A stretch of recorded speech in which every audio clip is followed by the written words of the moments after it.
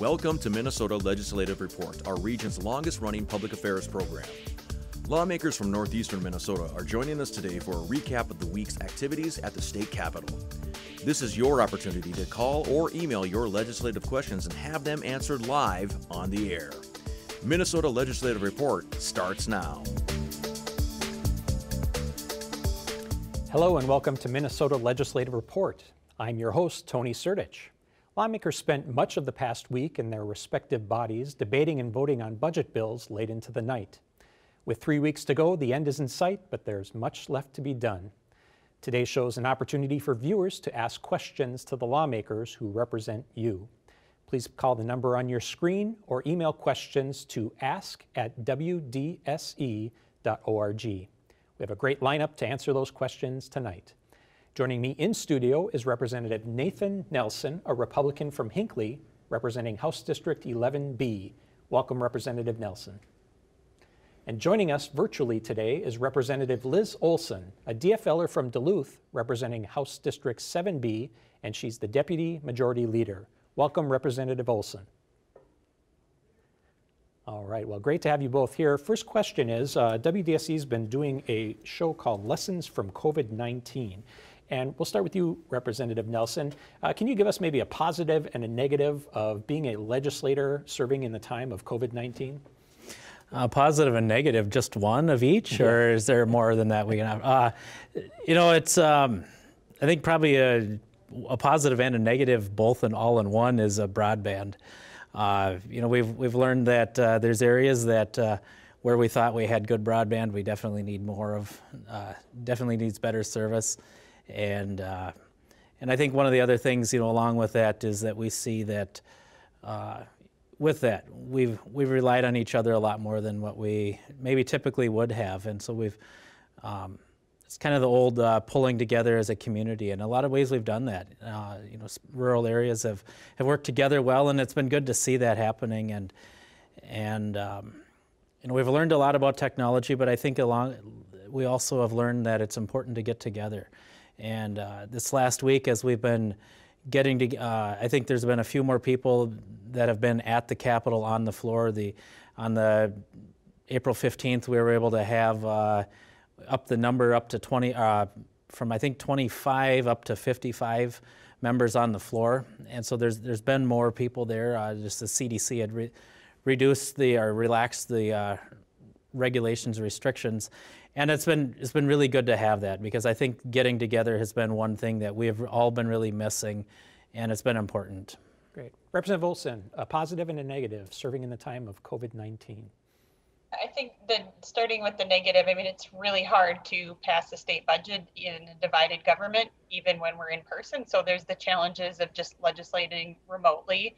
And I think also just doubling with the type of year we've had, it's been a hard year for a lot of Minnesotans in a number of ways. And so a lot of constituents have been reaching out to us, with these enormous problems that existed before COVID that have just been made worse, and really looking for legislative solutions. So our work was really cut out for us with the state budget anyway, and now with the pandemic and what it's really done to really show some of the inequalities that we've known for a long time. And so it's just complicated our work, but I think it's presented us with a big opportunity to really invest in the way that we recover and we come out of the pandemic.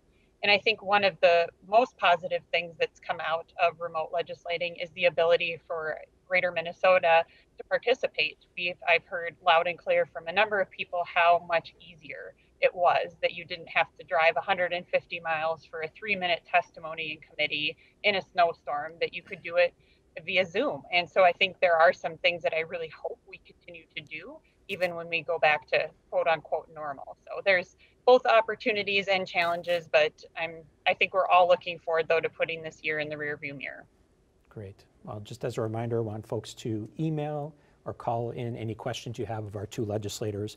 I want to talk about some of those big issues. The first one, childcare. We're hearing this from all across Minnesota, especially in Greater Minnesota. Representative Olson, you've become known as one of the leaders on the childcare issue. Can you update us on the status of childcare legislation? Yeah, I think that's a great question and something I think both, Representative Nelson and I in Greater Minnesota, it's been a challenge everywhere, but in particular in Greater Minnesota. And the pandemic only showed that even more in more stark contrast. And so we talk about childcare in a variety of ways. We talk about both access to quality childcare, and we talk about affordability. And so we really need to tackle both. And in the House budget, we really took that very seriously. So we had our early childhood committee that really looked at raising CCAP rates, which is essentially making it more affordable for low income people to access childcare. We've built in spots in our workforce development, seeing it as a workforce issue, particularly in Greater Minnesota, that we need to increase the number of slots available. And we need to do that through capital projects. We need to do that in a variety of ways. So we also have it in our capital investment budget as well. So we saw it in a whole host of different places that it's really played out to really try to do something big around tackling. Great. Okay, so looks like we had some technical difficulty with Representative Olson. Representative Nelson, any discussion on childcare? Yeah, and I think Representative Olson, touched on a lot of great things there that we definitely have seen an importance on, funding that. And, one thing that I'm hearing from our, in our schools and our, locally is, they're looking at going to childcare because they're noticing some of the students that haven't, whether that's been at home or in a daycare setting, they're noticing the achievement gap that's coming in. And, they're getting into, the benchmarks that they're wanting to see, before kindergarten or at the end of kindergarten. And, for those that haven't had the individual attention on the children, there's children falling behind. And so that's something that they're really quite concerned about. And so it is a big issue, and just the lack of it in Greater Minnesota. It's been a challenging year, and many people have done the best they can in that, providing daycare and childcare, but at the same time, it has really been stretched to the max. And then it's also different because there's some that are working from home, and there's some childcare that has freed up, but then others have needed childcare because maybe they had childcare at work, and now they're working remotely, and it's just their schedules aren't working for allowing childcare. So it's been a very different year that way. Sure. And for viewers at home, we have some technical difficulties with Representative Olson, and we're working to see if we can get her back on the air. But Representative Nelson, you and I can talk a bit more right now. You are a farmer. One of the bills that generally gets broad bipartisan support is the Ag Finance Bill, the budget bill for agriculture. Voted off the floor just recently in the past week or so. Can you talk a bit about what's in that bill, what you like that's in that bill, and any questions or concerns you have of that bill moving forward? There's a lot of good things in that bill. There's some funding for beginning and disadvantaged farmers, and I think that's one of the areas that in this pandemic, thinking of a year ago, if you went to the grocery store, you may be looking for paper products, so napkins, toilet paper, sanitizer, but you also might be looking in the produce and meat aisle, and just with the panic of it, sometimes it was sold out. And so what we've seen with that, there was people that were really interested in knowing where they're wanting to make sure they can procure it, be able to feed their families. So that's been something that's been important to. So there's some funding for processing, helping get smaller processors started up, because that was one of the things that we saw was once the larger processing plants. When they had COVID cases hit, they closed down, and so it led to the unfortunate in the swine industry, especially. There were farms that had to euthanize their swine because they got beyond the market weight, and it was just a terribly unfortunate situation.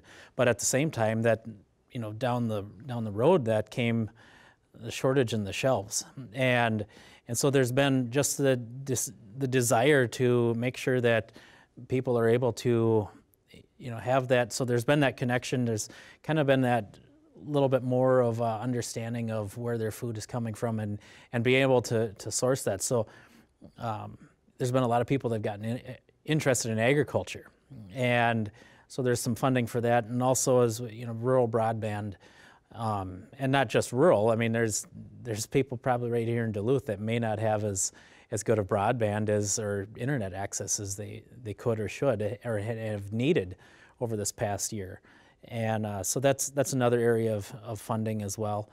And I think for my area and kind of a lot of the northeastern Minnesota, one of the other areas that we're talking about and looking at is Minnesota has gotten the management back from the federal level of the gray wolf, of the timber wolf, and for myself and other cattle producers, and not even that,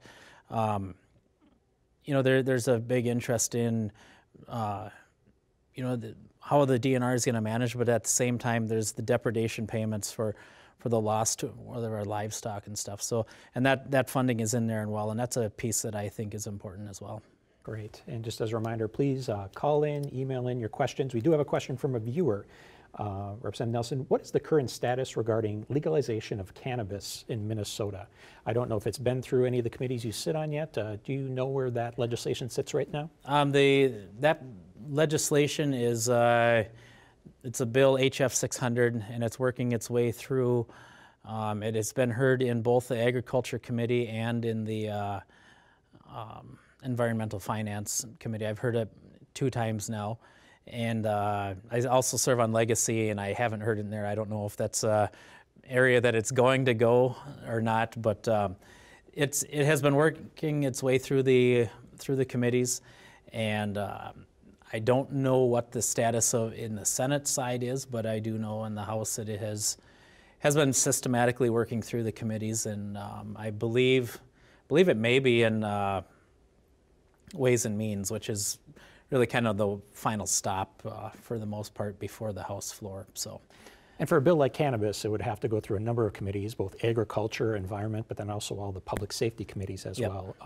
Have you developed a position or thought out your position on that bill yet? It's a complicated position, because I don't know if I support it today, but it is something that I do think that in the long term, I think that it will be legalized in Minnesota. And I think it is important to look at what's happened in other states and make sure that we learn from their mistakes, because not everybody did it right. Washington, Colorado were amongst the first that did legalize it, and there's been some problems there. And the authors of the bill have recognized that, and they're working on how to prevent those issues happening in Minnesota. So it is being worked on. Great. Well, let's take a step back out again. The major responsibility for the legislature this year is to pass a 2-year budget. It has to be agreed by the House and the Senate, signed by the governor. Approximately $52 billion is roughly the range that folks are talking about for 2 years. Where do you see the major stumbling blocks to get agreement? Minnesota is the only state in the nation that has a divided legislature of all 50 states. And so where do you see both the stumbling blocks to getting agreement on this budget, and where do you see there to be incentive or opportunity to find that success? I think let's start with opportunity first. I think Representative Olson, as she said before, we're all working on this, getting it done. We all see the need for it. I think all of us would love to be done on May 17th and be able to go home and tell our constituents, hey, we've gotten the job done. Let's now that the budget is done, let's work on the issues that we need to be working on, to really focusing on your needs. And I think that's an opportunity I think all of us are looking at. One of the big stumbling blocks and issues coming before us, it's actually our technology that we have right now. Liz Olson is not in this show anymore because of technological glitch, and so much of the legislature is meeting over Zoom. We can have 55 House members on the floor currently, and then some staff. But I think one of the big challenges this past year has been when you're meeting remotely, it's so easy to stay in your camp with your caucus or your your group of people here and the other group be over here and not being able to come together. This last week, with more people on the House floor hearing the budget bills, it was so good to be, I was down there on Wednesday and Thursday, and when you step out of the chamber and you're visiting in the hallway or in the rotunda with other members, and it's just, they can be across the aisle, they can have a different viewpoint, but you can visit with them, and those barriers come down of, well, I understand your viewpoint, and and that's unfortunately 55 out of 134 are there on the floor, so we're not there yet, and we're going to get there, but that's a major stumbling block, and it's just not being able to be in the room. And some of the bills that are being passed out, I've gotten selected to be on the Agriculture Conference Committee between the House and the Senate, and we don't know yet if we're going to be meeting in person. And I really hope that we can be meeting in person. I mean, I think there's big enough rooms that, if we have to do a hybrid of, those that can meet or feel comfortable meeting in person, if they can do that, I really hope so. But, we haven't heard the guidance on that yet, if we can do that. And I think one of the best things that we need to do is get back together in person and really work to get this budget finished, because that's what we're sent there to do. And in the first year of the biennium, that is our job. Great. And we were working to get Representative Olson back. I heard in my ear that we may have Representative Olson back. Representative Olson, can you hear me? I can hear you guys. Wonderful. Well, thank you for fighting through the technical difficulties. We apologize for that. We've been talking a bit about the overall state budget, and my question really is about where do you think the stumbling blocks will be to get the House, the Senate, and the governor to come to an agreement broadly on a 2-year budget? Yeah, I think I caught a little bit, so it's good to be back, and sorry about that, but this is the reality of legislating too in our pandemic times. But I did catch a little bit what Representative Nelson said about the virtual element, obviously making it more complicated. And so I definitely think that is a challenge, being we are the only divided legislature in the country coming up with a state budget. We did it before, and I know we can do it again, but obviously that makes it slightly more complicated. I would also say too that we are passing these big budget bills off the floor right now, and there is a big distance to cover between what the House has put forward, which we're seeing it as an opportunity to invest in a number of the really important issues that we touched on: childcare before I got disconnected, education, healthcare. There's so many things that really, housing instability that we saw during the pandemic that only got worse. And so the House budget really puts forward a way to address those. And so we have our budget bills, which really are making investments in childcare and our education system and making sure people can keep a roof over their head. And so we put forward our bills in a way that does that, where unfortunately the Senate is more in the cut mentality, that this is a time to tighten our belts and to do what we've done before. And we know not all Minnesotans have experienced the pandemic in the same way. Unlike any other time in history when we face something like this, there's actually usually income inequality lessens. And during this pandemic time, it's actually grown worse. And so there are Minnesotans that just aren't doing well. And so the House has really legislated with them in mind, and the Senate is really put forward more of a status quo budget. And so we have a lot of work to do in the next couple of weeks to come together. And I hope that the Senate and the GOP can come along and see that we really need to take care of Minnesotans in this budget. Question from a viewer. We get this question each week, and you'll know why when I ask it. Our federal tax date for filing has been extended to May 17th, which is actually the last day of the legislative session as well.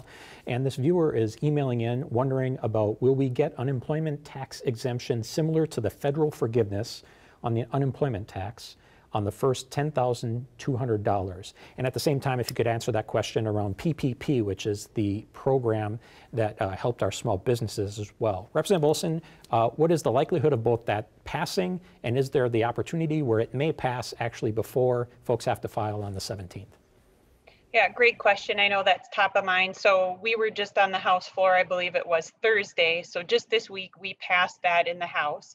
and I was a yes vote on that, our tax bill, which has both in there. So it's definitely something we put forward in our tax bill, and I know the Senate has as well. So it's alive and well, and will definitely be part of the conversation as we move towards the end of session. And it's something we've heard loud and clear from constituents. And again, it was in the House tax bill that passed off the floor this past week. And so, yep, hopeful we're moving towards the end and in a rapid way that can get that done, as well as everything else that we've talked about already on the show. Representative Nelson? Yeah, and it's, as Representative Olson said, yes, it is in the House bill, and I believe the Senate has it in theirs. It's a little bit different language. There's a little bit of, there's some differences in it, but you know, the unemployment insurance as well as the PPP, I believe that's going to be covered. And I really hope that is something that we can get that done before May 17th.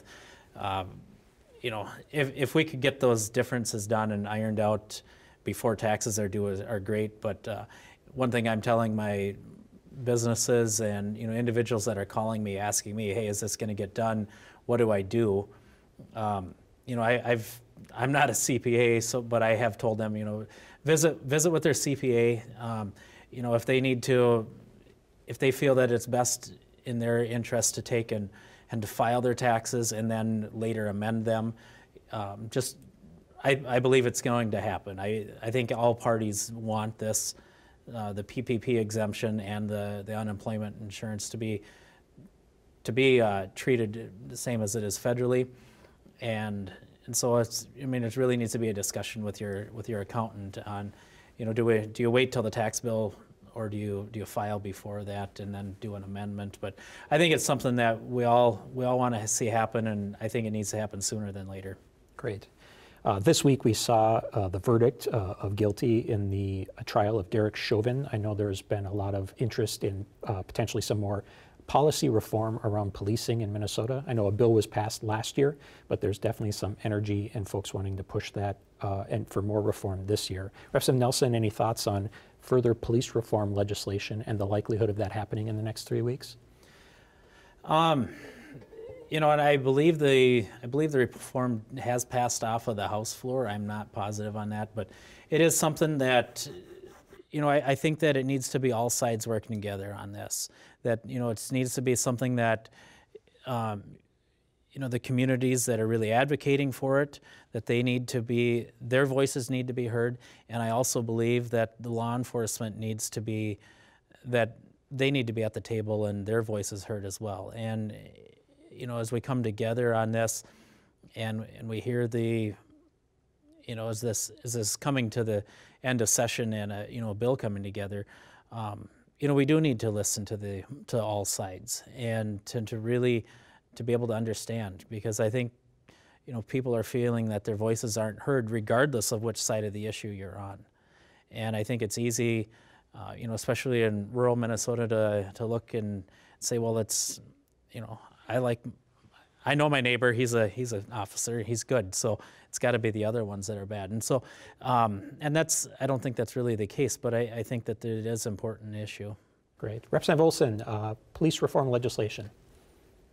Yeah, this is I mean, with the verdict this week, I think everybody, or, you know, the communities that were most impacted and were most anxious about this verdict, and others are feeling that at least it was the first step towards accountability. And we heard the president and we heard others weigh in on that. And I would agree with that, but it doesn't change that we still need to do something about police reform and accountability in the legislature. We did some bipartisan work over the interim, but, you know, as we've heard my BIPOC colleagues in the House and others, that, you know, unfortunately, a lot of what we passed wouldn't even have prevented what happened to Dante Wright just this last week as well. And so we have a long way to go. We have more we need to do. We did really great bipartisan work over the interim, but we need to do more. And so this week we put forward in our budget bill, our public safety and judiciary budget bill, we put a number of provisions in that would try to essentially start to decriminalize poverty and therefore eliminate the number of contacts between law enforcement and communities of color that unfortunately don't end well, like what happened to Dante Wright and George Floyd. And so we have a number of those provisions that are in the House bill, and I was proud to be, one of the votes that helped pass that legislation, and to be strong with my DFL caucus that represents Greater Minnesota, that represents urban communities, and said, no, this is our time. We need to do something about this. And so that bill is, passed off the House floor with just DFL votes. And unfortunately, the Senate has said that they aren't really interested in taking action on these items. So we'll continue to make the voice heard. I know we have had letters from business community across the state, a number of unlikely allies in this work with our BIPOC community saying it's time. It's really time. We need to do something meaningful that would really start to stem the tide on what we've been seeing over the last few years. So I'm hopeful this will be a part of the conversation as we work towards that May 17th end and we do meaningful reforms.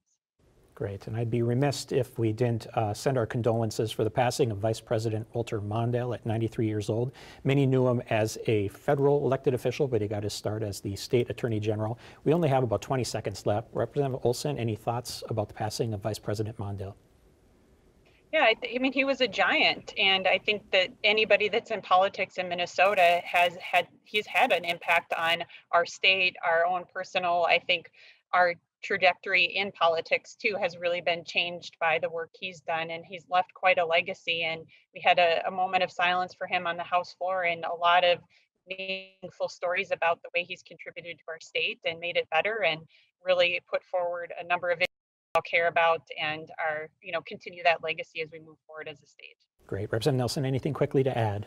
Yeah, I think one of the things that I've heard is that how he was just, especially the last 10, 15 years, just how he was just a person that really cared about Minnesota, and he, it was people first, party second, and, just a very classy person.